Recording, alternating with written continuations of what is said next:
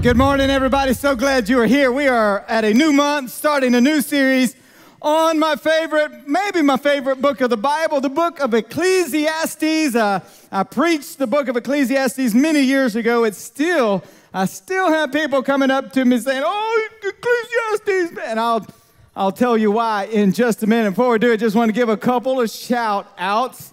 We had our first big storehouse, I think it's first, maybe in a second. I lose track of time. First, a big storehouse sale this past weekend, and I just want to say thank you to the massive army of storehouse workers. Help me thank them for all that they do.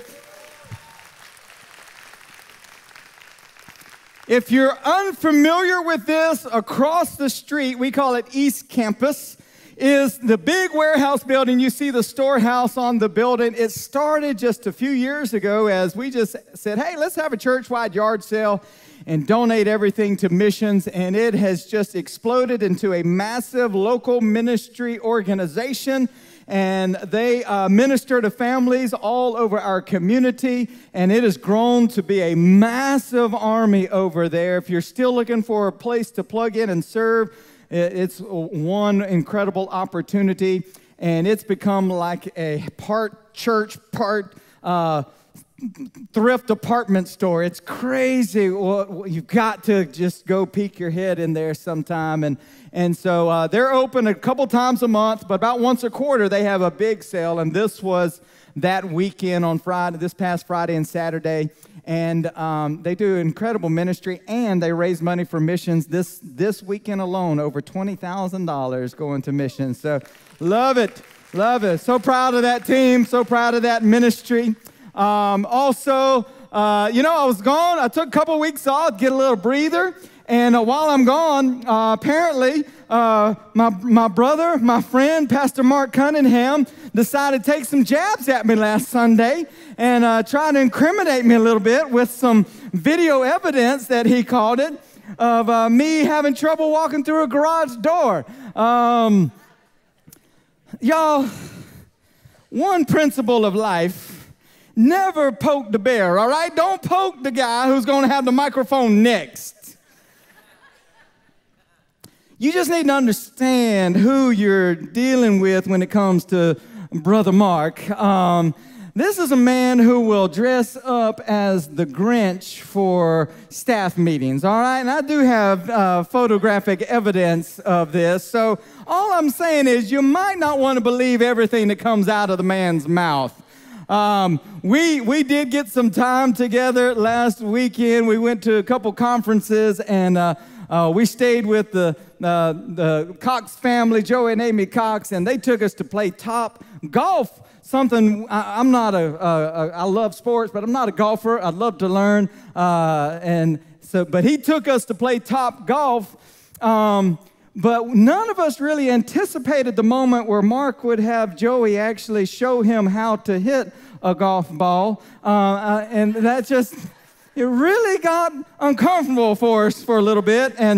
But you would think after such intimate coaching, you would know how to hit a golf ball. And to be honest with you, I would have said it's impossible to hit a golf ball and it go directly sideways. But I have video evidence to show you that, yes, this is indeed possible. Just watch this. Oh! Did you get that? Oh, I got it. So, Mark's just a gullible guy. He's just a gullible guy. We have a good time together. I remember a few years ago, any of you remember when that video game Guitar Hero came out, and like everybody was playing Guitar Hero? It was around Christmas time, and we were driving down the road, and I'm like, dude, have you heard about Guitar Hero? I was telling him about it. He's like, man, this game is blowing up. And he looked at me like, so, are people okay? I'm like, bro, that's not what blowing. Anyway, so he's just a little gullible, y'all. So don't believe everything that the man says. But I tell you one thing that he and I have in common is, you familiar with Murphy's Law, where if whatever can go wrong, just gonna go wrong? we share the spiritual gift of Murphy in our life.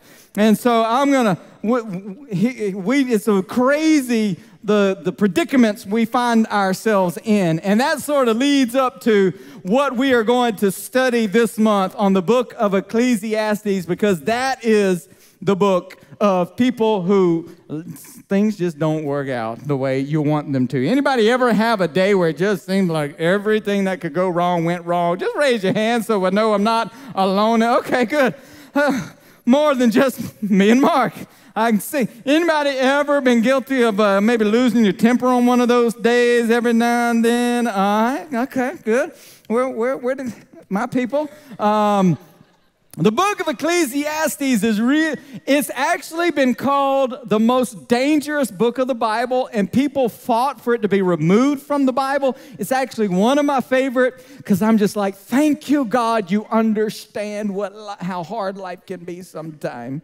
And it is, if you don't read it with the right context, it can be like, whoa, what is this doing in the Bible? But I want to provide for you the emotions and the context of Ecclesiastes this month, and I want you to leave this month saying, you know what? I know the book of Ecclesiastes. I understand. I can explain it. That is so empowering and encouraging when you feel like you understand a book of the Bible. So if you are with us every Sunday, that will be you with this book. So I invite you, even if you want to turn to it, if you've got a hard copy Bible, you can grab one of ours under a chair.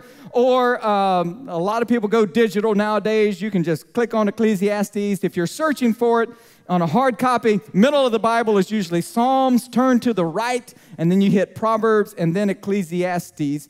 Today, I just want to introduce it to you and provide the context so the next 3 weeks we can just fly through it and learn some really valuable lessons for life. But first, I want to give you a little pop quiz. It's in your message notes, and no wrong answer here. I just want to ask you to answer these questions. You can circle your response. Is God simple or complex? What do you think? Just circle the answer there. Next question, is living for Jesus easy or hard? The next question, how important are our works, our good deeds? Very important, not at all important. And then finally, which of these describes life? Is life meaningful or meaningless? Now let's just back up for a second. Question number one, is God simple or complex? How many of you say God is simple? If you don't mind, share it. You're raising your hand. Awesome, awesome. How many of you think God is complex? Raise your hand. Very cool, very cool. How many of you realize you know me well enough to know it's probably a trick question, so you're just not going to raise your hand? Well, you would all be correct. I believe the answer is yes. God is simple. God is complex. The Bible says God is so huge and amazing. The Bible says in Corinthians that even God's foolishness is greater than man's greatest wisdom. Like, he is so awesome. In fact, you've heard me describe what heaven might be like, where in the Bible it says angels have been surrounding the throne. This was a vision where angels were surrounding the throne and just saying, holy, holy, holy. And that word holy, the closest word we've got is wow. I did a little word study on that word, and it suggests they're seeing something for the very first time, and it's blowing their mind, and they're just saying, wow, holy. And so for thousands of years, angels have been seeing something of God for the first time, where God's like, look at this part of me, and they're just, wow. And then he says, now, look at this. Wow. So for all of eternity, we're just going to be in awe of God, of who he is, how awesome. He's so huge, so amazing. His glory is incomprehensible for our earthly brains to comprehend. So yes, God is complex, and yet Jesus says to the little child, come on up. Don't keep the children away from me. Suffer not the little children to come to me.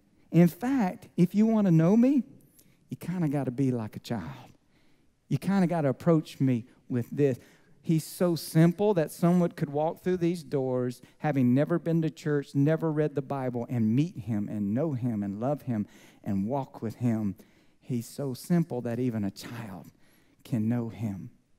So the answer is yes. And Jesus introduces us to a lot of paradoxes in Scripture. Paradoxes is just things that sound contradictory, but they're not.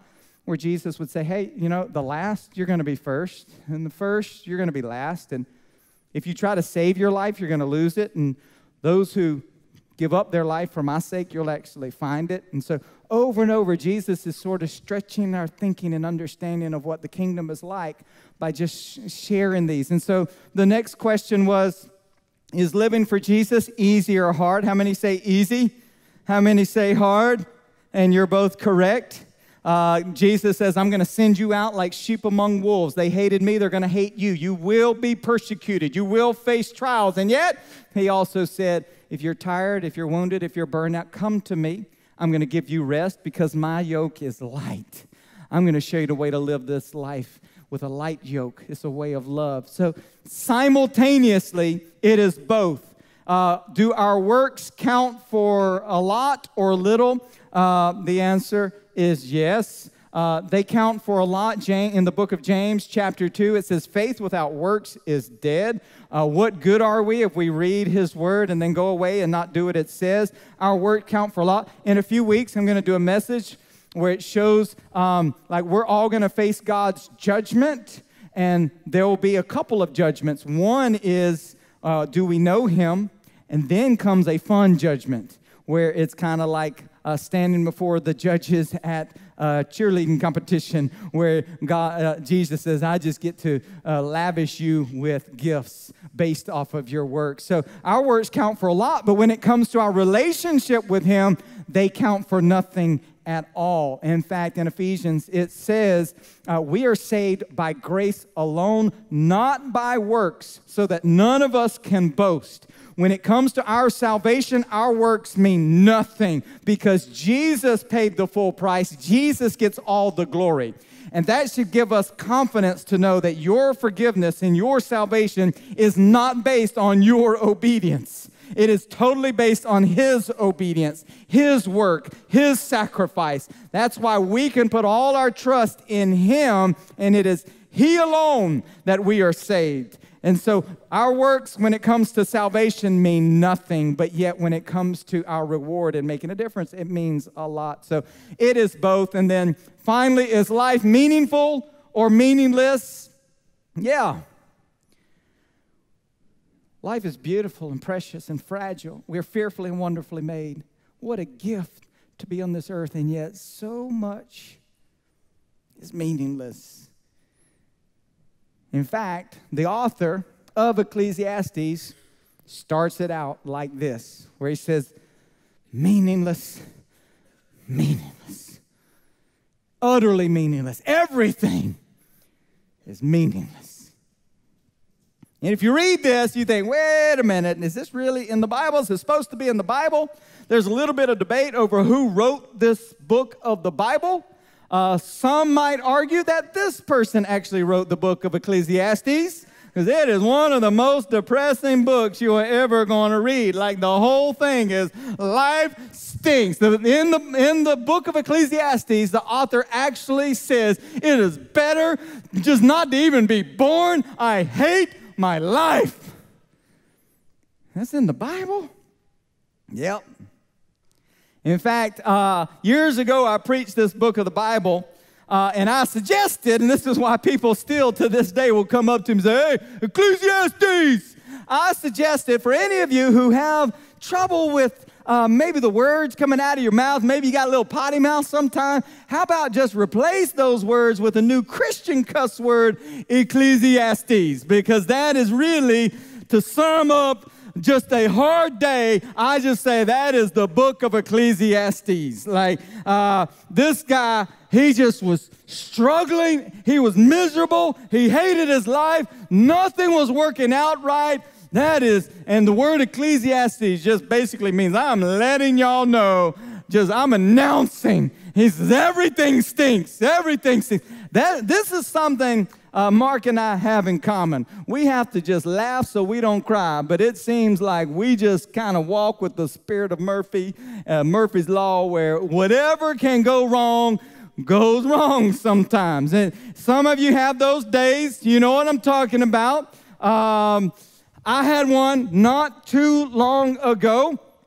Started out well. Started out with good intentions.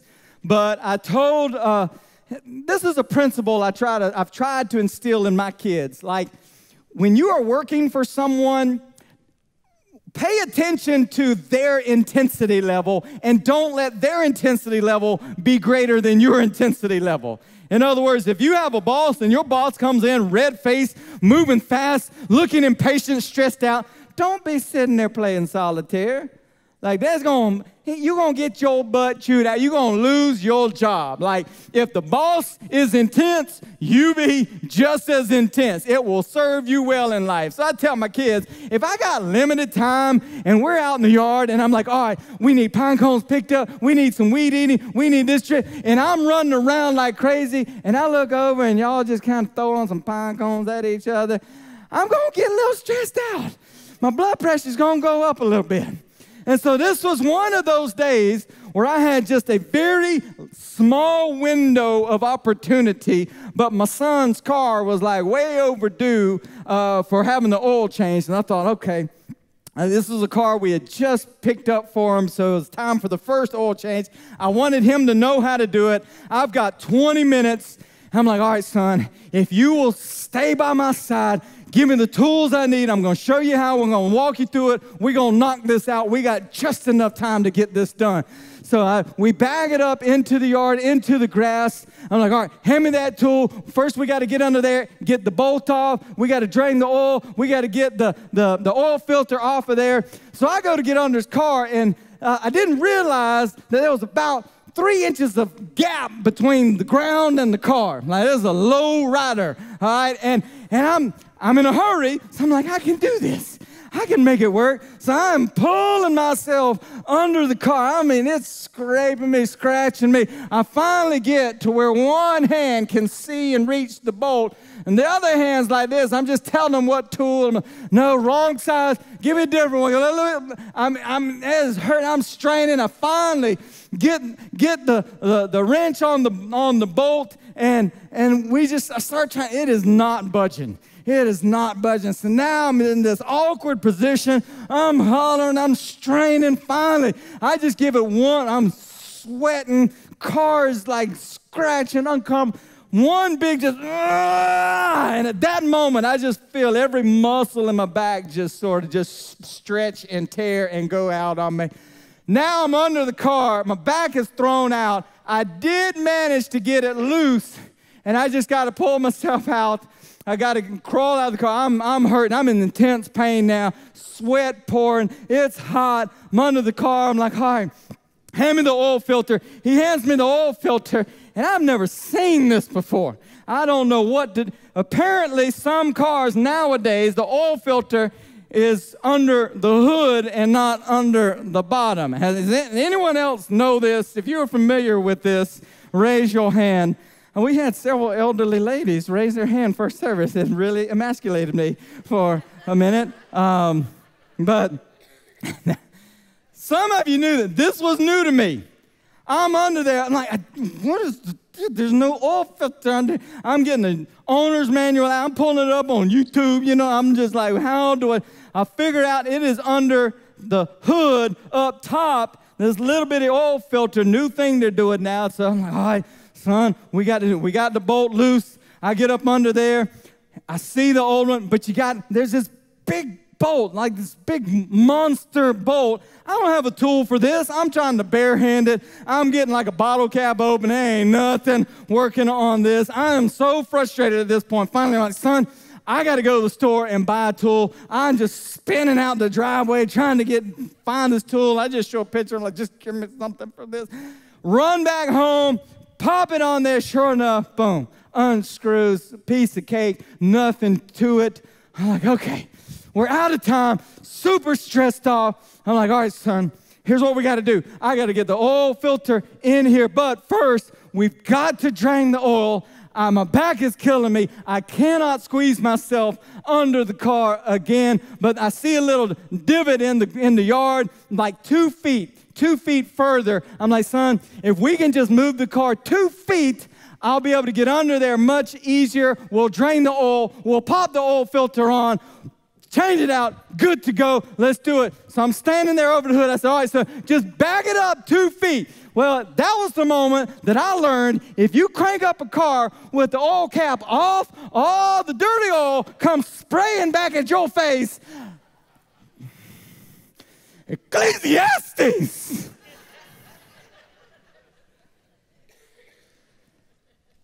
I have a lot of those moments. A lot of those moments. So that's my Christian cuss word. If some of you are looking for some new words, just so. Now you kind of understand the context of Ecclesiastes a little bit. Let me just share with you. All I want to do right now is I just wanted to give you a little bit of understanding so that we approach this book the right way. We're going to spend the next 3 weeks learning some valuable lessons, but I want you to understand where the author is in life. Most people, and I agree, it was written by King David's son, Solomon. And Solomon, as a young boy, was promoted to king, and God visited him in a dream. And God actually said to young Solomon, whatever you pray for, I will grant you. I want to help you. And Solomon said, God, I watched my dad, David. He did pretty good. He loved you. He followed you. He honored you. He said, but I'm young. I don't know how to be a good king. I don't know how to lead people. I want to be a good king. Will you give me the gift of wisdom and discernment? And God said, wow, you could have asked for riches. You could have asked for fame. You could have asked for me to kill all your enemies, and yet you asked for wisdom. You asked to walk in discernment, to be a just and righteous king. Therefore, I am going to bless you with all that you pray for. I'm going to give you more wisdom than anyone's ever had. I'm going to give you discernment, and I'm even going to give you things that you didn't ask for. I'm going to bless you with riches and honor beyond what any king has ever experienced before. And then God ends that conversation by saying, now, Solomon, I give you all this. Now, if you will walk in my ways and follow my instruction, I'm going to give you a long life. And that was the moment of decision that all of us have. We've all been blessed by God, gifted by God, given things by God to be used for His glory. And God says, now, I'm going to give this to you.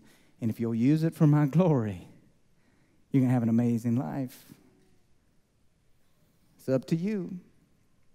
And unfortunately, we learn from Solomon that you can be so incredibly gifted, but if you start leaning on your own gifts and strengths, it can lead you down some really destructive paths. And I just want you to picture, I think we have an image. Now we have Solomon as an old man reaching the end of his days. And he's looking back over the life that he has lived. And he was full of wisdom. One of the wisest men who's ever lived. In fact, he wrote the book of Proverbs. And if you've ever read Proverbs, you could read one Proverbs a day and just meditate on it all day. Just one verse. Meditate on it all day. Every verse is just packed with wisdom. So this is a man that was full of just understanding, full of giftedness. And yet, he used that for his own personal pleasure, his own personal endeavors. In fact, he says, whatever my heart wanted, I went for. He says, I denied myself nothing. And now we have an old man sitting full of regret and shame. And he says, people of God, please learn from me. I walk down road after road after road after road. And this one ends in destruction. This one ends in pain. This one ends in regret. He says, listen, I know what you want. I know what you're tempted by. I know what you think you want. But take it from me. I denied myself nothing. Like, you think you want a bigger house and that'll make you happy? I bought all the houses I wanted. You think more land? You think something nicer? You think if you just had a companion? Hey, he had all the women he wanted. He's like, listen, I went for it. Anything my heart wanted, I gave myself to.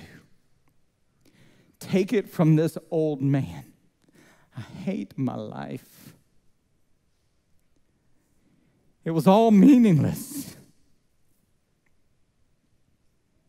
It's chasing after the wind. We have the opportunity this month to sit at the feet of someone who lived life poorly. And in his final days, he's looking back at what an opportunity he had. So gifted by God. He could have done so much, and yet he lived for himself. And now here he is, hating life.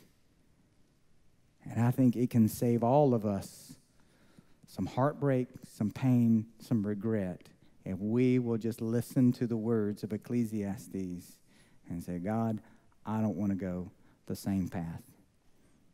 So I'm excited for this month. I hope you'll join us. Come every month, or come every week this month, and you'll know the heart behind this book of Ecclesiastes. But just give you a little sneak peek. These are some of the major principles we will hit this month, and you can write these down. Number one, I want you to remember that life is made of seasons.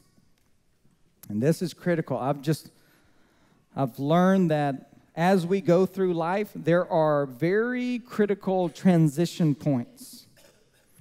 And one of the messages this month, I'm going to talk to you about these critical seasons of life, these critical transition seasons, because most of you are probably in one, about to be in one, or coming out of one, and it's very critical that you get from that season what God intends you to get. And so I want to talk with you and sort of give you some guidance and wisdom for those critical seasons of what they can mean to you.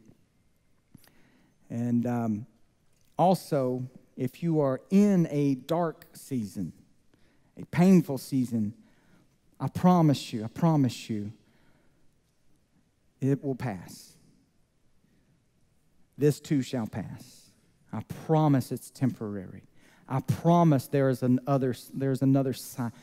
The dawn will come. The clouds will part. Hold on to Him. Life is full of these seasons, and some are tough and painful and dark. If you're in there, hold on. I promise you there's hope. This season will pass. And the next principle, every season has highs and lows. If you're in a great season, there are things you can complain about. But if you're in a dark season, there are things you can put your hope in and trust in and look forward to. And God teaches us the discipline of think on things that are excellent and praiseworthy to get you through those dark seasons of life. So we'll look at that a little bit. Another principle, there are many, many, many roads that lead to regret. And hopefully we can all be spared some of these journeys by learning some of the lessons from Solomon in Ecclesiastes. And as I said at the beginning, I'm so thankful that God understands our pain. That sometimes life stinks, sometimes life is painful, and God gets it. And I'm so glad that He decided to include this book in our Bible to just say, yeah, I know how tough and unfair life can be here on earth. And then finally, despite the past, there is still hope for all of us to finish well. No matter how bad you've fallen and messed up, and no matter how broken things have been, there is still hope for all of us to live a life that brings Him glory and to finish well in this earth and in our time here for His glory. So I want to encourage you to come back each week. I just want to close this message by just praying for you for a minute, especially for those that are walking in a dark season and life doesn't make sense and it feels very painful and broken.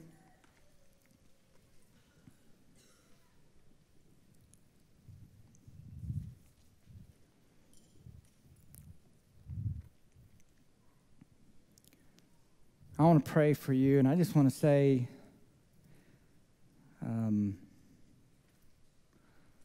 I have learned that no matter how ugly or hopeless or dark things get, God is good. He's faithful. And He'll have the final word. And He will make all things new. And your pain will not have the final word. I want you to hold on to Him. I want you to cling to Him. I want you to trust Him that in His time and in His way. So let me pray for you now. Father, thank you for being good in a broken world. Thank you for being faithful in a faithless world. God, thank you for your promises. Thank you for examples like Solomon who tell us, don't go the way I went. Don't live the life I lived. Let me save you years of pain and trouble. God, I pray we soak up every lesson this month from this powerful, real, and raw book of your word. Father, I pray now, I want to pray encouragement for those who are in a dark season of life, a painful mourning season of life. God, I thank you for reminders like, blessed are those who mourn, for they will be comforted. And those who are brokenhearted, that you will be close to them. God, I want to pray for those whose hearts are heavy and hearts are burdened. May today be a reminder that you are with them. I believe the Lord would say to you, I am with you. I've not forsaken you. I've not forgotten you. My word is true. My promises are true. You can cling to them through the darkness, through the pain, through the storms. He is faithful. You can count on Him. You can be all in on Him. You can give Him every ounce of trust and hope. Cling to Him. He will have the final word. Your pain will not have the final say. Your grief will not have the last word. The time will come where God says, no more pain, no more sadness, no more disease, no more death, no more oppression, no more slavery, no more bondage, no more hate, no more hurt. He will make all things new. We will say, death, now where is your sting? Death, where is your victory now? Victory comes in Jesus Christ alone. He is the way, the truth, and the life. All things are made new in Him. All things are redeemed and restored and renewed. All things will be made right again. Just hold on, cling to Him and His promises. He is with you. He promised He will never leave you nor forsake you. He's with you in the darkness. He's with you in the storm. Ride out this season. And on the other side, you will be able to testify, my God is good. My God is faithful. He led us through the darkest hour. And then when the cloud parts and the dawn breaks and the light is revealed, then you will be able to dance and praise Him like you never have before. Just hold on. Hold on.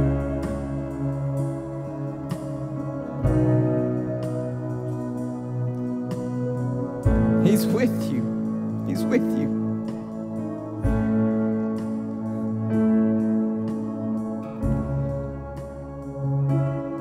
God, have mercy.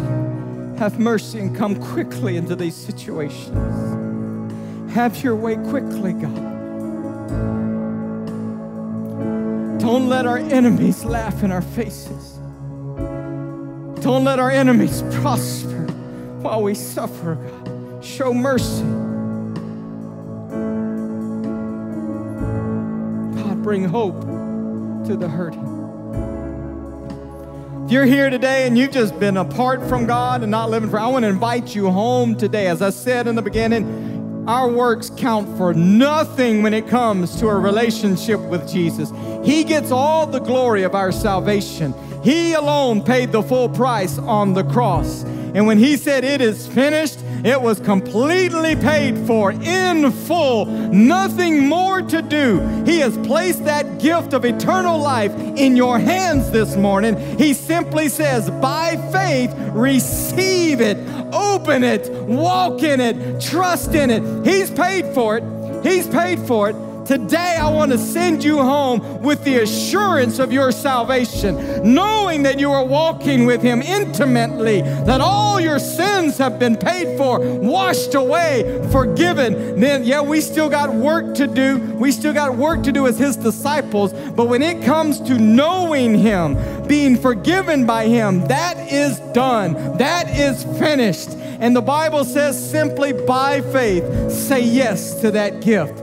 But confess with your mouth that, yes, Jesus, you are Lord. You paid the price. You get the glory. Receive His forgiveness. And so I just want to end by giving you that opportunity right now. All of us in the house, here's what we're going to do. We're going, with our lips out loud, we're going to proclaim that He is Lord and receive that gift of forgiveness. And for any man, woman, boy, or girl here today, you've been living apart from God, come on, let's start fresh in Him. Let's not travel down that broken road any longer. Say yes to Him right now. Come on, church, with passion, with conviction, with boldness. Pray this with me today. Say, dear Jesus, I believe you are Lord. Take my life. Wash me clean. Forgive me of all my junk, all my sin. Restore my life. Give me a fresh start. Fill me with your love and your presence. Thank you, Jesus. You are Lord. You get the glory.